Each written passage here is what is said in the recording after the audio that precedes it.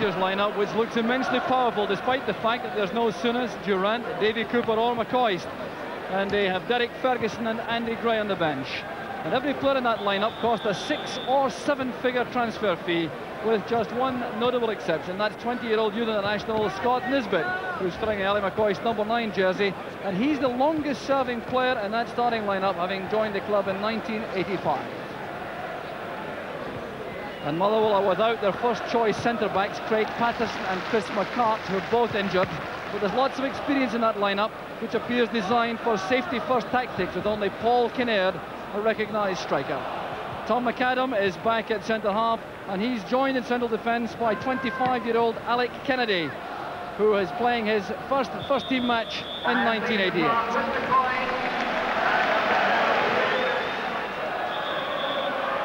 Another huge crowd as Motherwell, still without a Premier League win, start the match against the league leaders. So looking very much a home banker for any one doing the coupon, and it's Rangers who try to get forward straight away, but Alec Kennedy having to settle very quickly in perhaps the toughest task in the Premier Division at the moment, playing against Rangers at Ibrox. And there's the first corner kick of the match to Rangers. Conditions absolutely ideal. Terry Butcher strides forward to join the attack. Richard Gough is also there, so is John Brown. There's Brown. And the corner will be taken by Mark Walters. Taken away well by Kennedy. Here's Neil Cooper. Walters again. Cooper towards the far side, looking for Drinkle. Farningham losing control. Back with Wilkins. Kirk back marking Nisbet. Here's Steve Kirk from Motherwell. And now Farningham. Well judged by Kinnaird, sidestepping Gary Stevens, but then being robbed unfairly by Ian Ferguson. That's a free kick to Motherwell. And a chance for them to break out of their own half for the first time in the match. Well, Motherwell have forced themselves off the bottom of the table by means of a string of draws, but anxiously looking for that first victory. Chris Woods calling to Neil Cooper to leave that.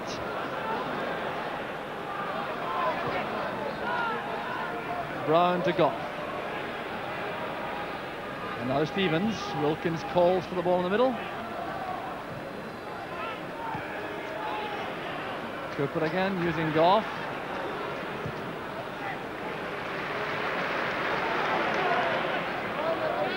Wilkins very much the focal point of the Rangers build-up from midfield.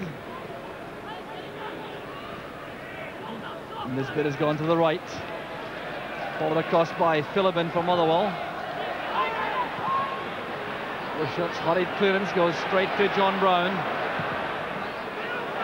Superb cross, there's Drinkle! Splendid play from Rangers. Kevin Drinkle getting up so well again. But just look at the quality of this ball from John Brown. That talented left foot, the swerving cross. Drinkle's positioning was excellent. A powerful header, and Cammy Duncan knew it was going wide.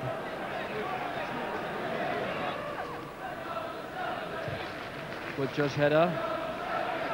There's McAdam and Kirk. Philibin looking for Kinnaird, but Gough read that. Wilkins now, a stumble from Drinkle, allowing Philibin to collect for Motherwell. This is Boyd. Linking well with Kinnaird. High ball for Farningham. Good effort that from Farningham. Judge did well in a drop with John Brown closing in. Good build-up from Motherwell on the left, involving Boyd and Kinnaird. Long ball beyond John Brown for the first time volley from Farningham. Well taken by Woods.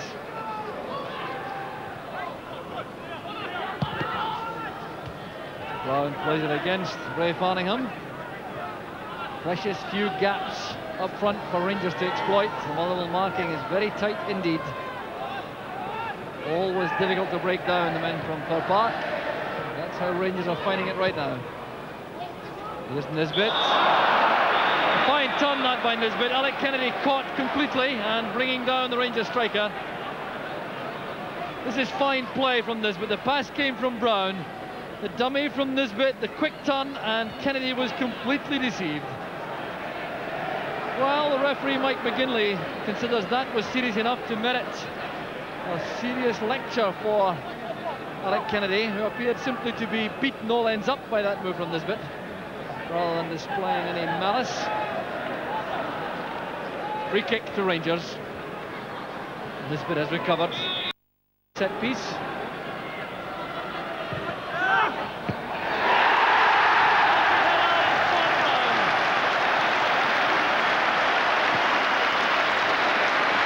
Applause to the Rangers fans for John Brown's first goal of the season.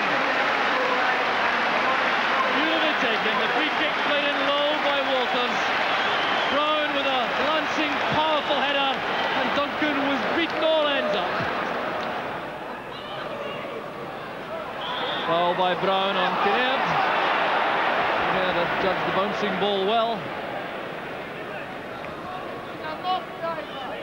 So Motherwell now forced to come forward. They have to find the net if they're to take anything from the match. There's Russell. Won by Goff. Here's Wishart, setting himself up for a shot at goal. It's wide for Farningham.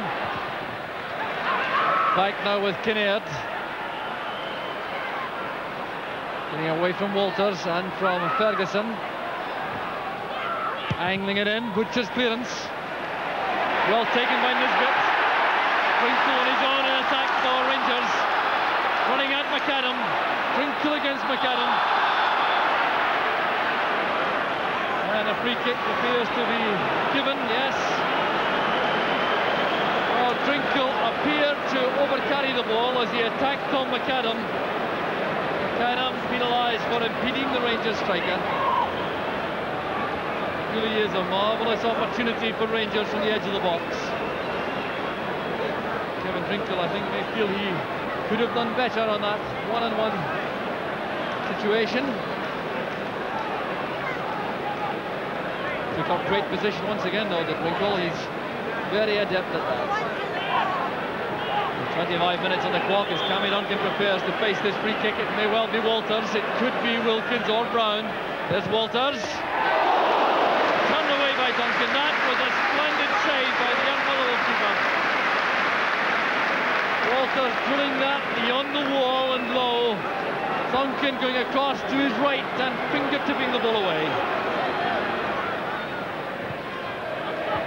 That was intended for Gary Stevens, who made a run on the right to throw to Rangers.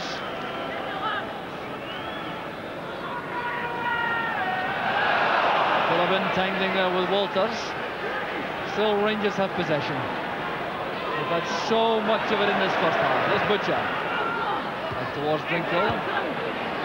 Kennedy's clearance.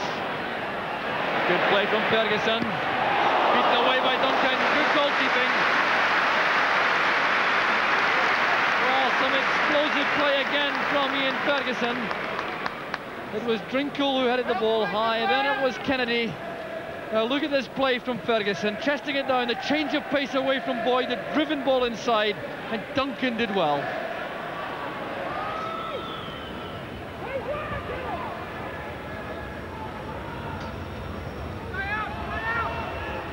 John Gagan.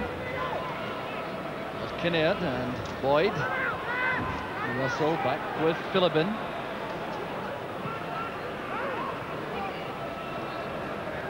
There's Russell linking with Kirk. Good play from Motherwell. There's Russell. A magnificent goal for Motherwell.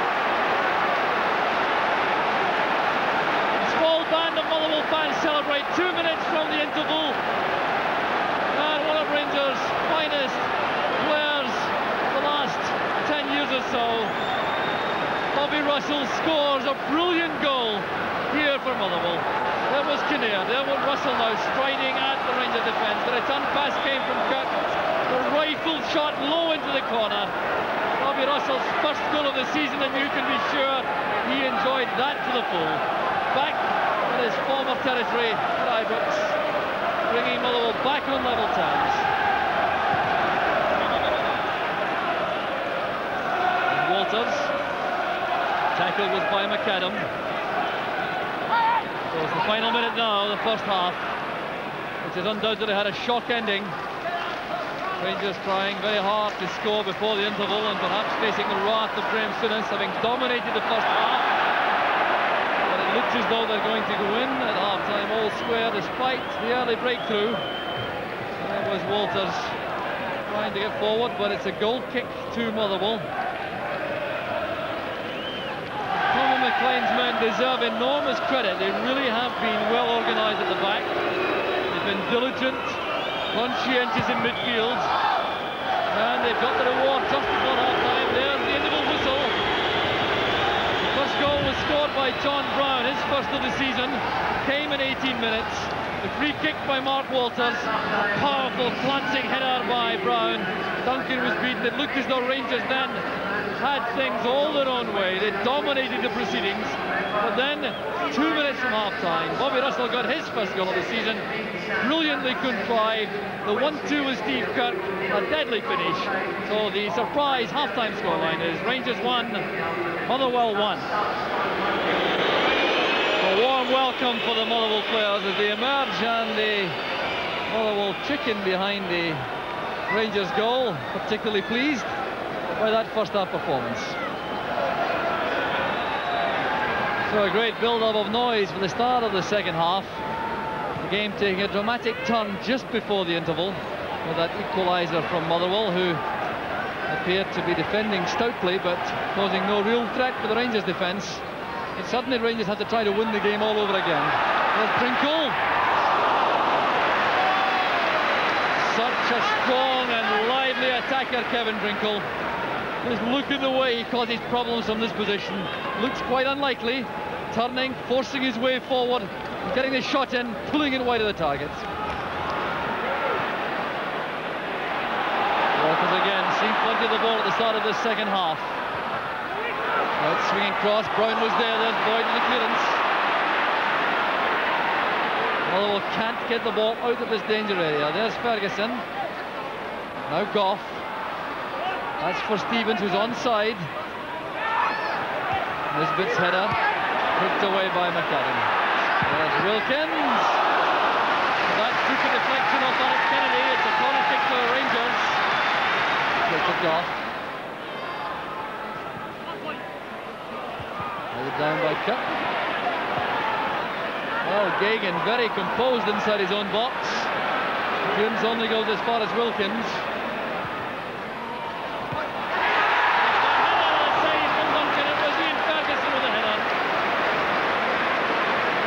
Superb goalkeeping by Duncan. And the problem is not yet over for the Motherwell defence. Tremendous onslaught this from Rangers. Here's Mark Walters. Behind here by Cook. Then by Russell. Here's Farningham. Wishart. This is now with Philibin. Motherwell will want to enjoy some possession now, but that's given straight to Goff, who returns it to Boyd.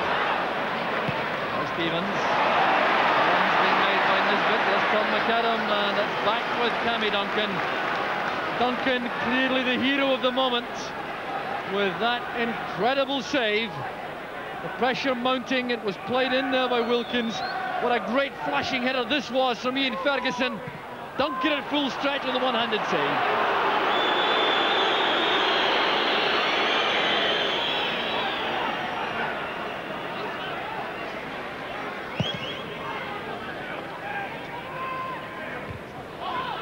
Goff's header helped on by Nisbet. Kennedy's given it straight back to Nisbet as his Drinkle. Cooper's in position. Fine chance for Neil Cooper. He's already scored once for Rangers at Pittodrie. Set up by Drinkle, leaning back when he let fly with that shot over the top. Now a substitution being made by Rangers. Off goes the half-working Scott Nisbet, who's got a good match. There's a warm welcome for the replacement. Very much a favourite here, Ibrox. It's Andy Gray.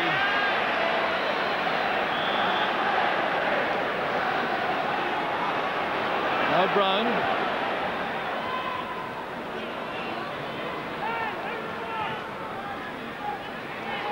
Ferguson operating nearer the middle of the field now in the second half. Pass misses out Goff. Rangers exposed a little with Goff out of position. Here's Paul Kinnaird running at Butcher.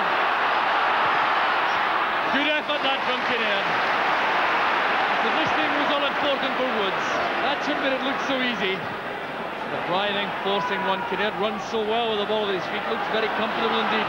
Checks inside for the right foot shot, and Woods on the 6-yard line.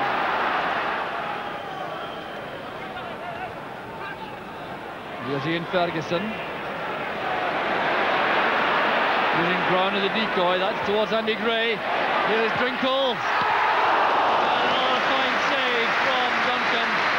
Well, what good attacking play this was. Ian Ferguson with a flighted chip towards Andy Gray. The control of the chest from Drinkle. The first time volley, and Duncan down to his right. Cooper's header, there's Ian Ferguson, very quick to the ball. Striding away from Kip.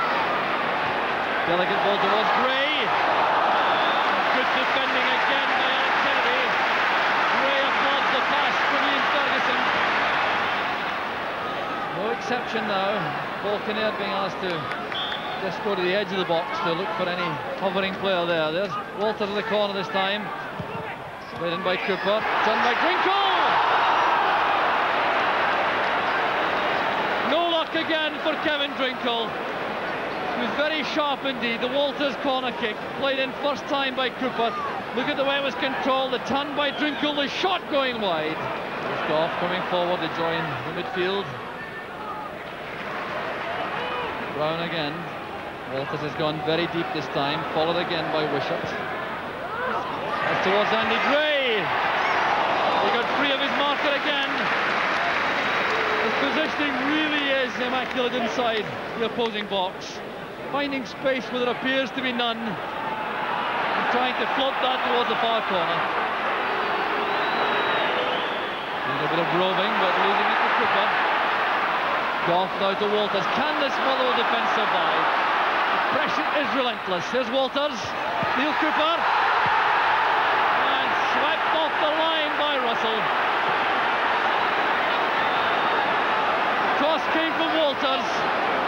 Neil Cooper with the header. Appeals for handball against Bobby Russell, particularly by Andy Gray, but it appeared to strike his left thigh. What I think it is. There's Goff. Not far away, a flashing header from long range. Still it will not run kindly for Rangers. Now there will be a substitution made by Motherwell. John Gagan is going off. Gordon Mayer is going on. And for Rangers, Neil Cooper is being replaced by Derek Ferguson. Off goes Cooper. The more creative skills of Derek Ferguson being prepared for this late push. The warm welcome for Ferguson. His ability to play incisive passes may be crucial in these closing stages. Goff's header, up goes Andy Gray. Drinkle now trying to go beyond Kennedy, and a fine effort by Drinkle. Well, what a good striker he is. This was well taken by Drinkle. The high ball forward, Andy Gray causing problems. There was Drinkle nodding it into space. Powerful shot, Duncan well positioned. And less than 10 minutes remaining as Rangers battle on. Time in the match where stamina will be crucial, and Motherwell really must be feeling the pace now. They've been under the collar for so long. They will have to show their strength and fitness if they're to hang on further. There's Brown back with Wilkins. Andy Gray going up with Goff. Hooked away by Kennedy, but there was pushing going on. Goff and Gray pushing in the box. Well, the two dangerous men in the air. Gray, I think, was the real culprit. He was holding down a defender. Alec Kennedy made a great clearance, nevertheless.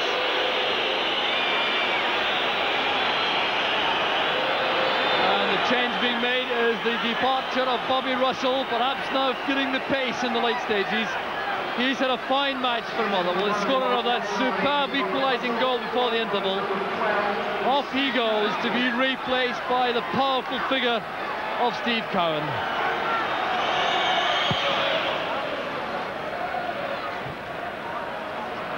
Signal coming from the Motherwell dugout to retain a line of 5 in midfield, leaving Kinnaird all on his own up front. Here's Andy Gray in behind Wishart, looking for Walters. Down it goes towards Ferguson. And Tammy Duncan will not be denied. Excellent, inspired goalkeeping once again. Gray with a good header back inside. There was Walters. Now Derek Ferguson making room for the shot, and Duncan doing well once more for Motherwell. It's back with Wilkins. Andy Gray. Trinkle playing it in. It's cleared again by McAdam. Here's Kinnaird all on his own with Butcher. He'll take this for a walk, you can be sure. Now Motherwell getting players forward in support. One of them is Steve Kirk, another is Ray Farmingham. And Derek Ferguson cuts it off. He's forced to bump it clear as he dribbled it round Chris Woods. Well, the credit there must go to Paul Kinnaird, playing it inside to Farmingham. That was intended for Kirk. Ferguson was there taking it away from Woods and thumping the ball to safety. The 90 minutes are over. There's been a little bit of time for injury, so the referee's adding that on. Perhaps some time wasting too. Here's Mark Walters. Can Rangers do it at the last chance? Here's John Brown. Helped on by Ferguson. There's Trinkle!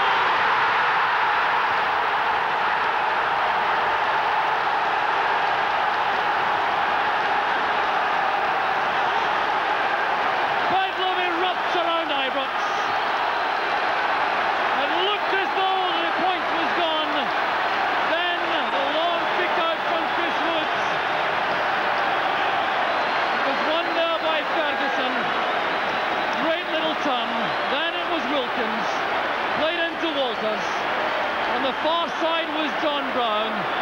Now watch the way this is helped on by Ian Ferguson. And there was Trinkle unmarked to win the match for Rangers. Well, barely enough time, I'm sure, to restart the match. Just listen to the reaction of the Rangers fans. There's Goff's header. Cowan lobs it back into the danger area. The switch collects. And the most valiant effort from Motherwell appears to be for nothing. We've got 2 minutes of time added on. There can't really be much more. There's Tom Boyd.